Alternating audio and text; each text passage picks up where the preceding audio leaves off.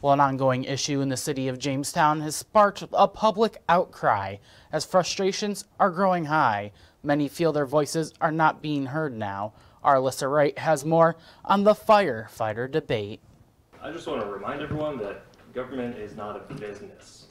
Financial is very important, but it's not everything, especially when we're given 3 years for city council to figure out how to either afford these firefighters or decide what needs to happen after that. Regular everyday citizens are not to decide what services need to be cut.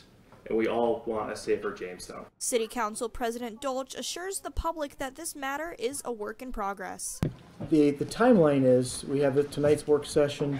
It was on the agenda for finance. We'll briefly discuss that if there's any questions that come up. We have another work session next Monday, and then on Tuesday we will be calling a special meeting. The council president wants to make sure that all bases are covered before committing to a final decision. The council had put together a list of concerns and questions about the grant that they submitted to FEMA. FEMA then is compiling that. We're going to meet with them next Tuesday via Zoom here at 4 p.m. In the mayor's conference room.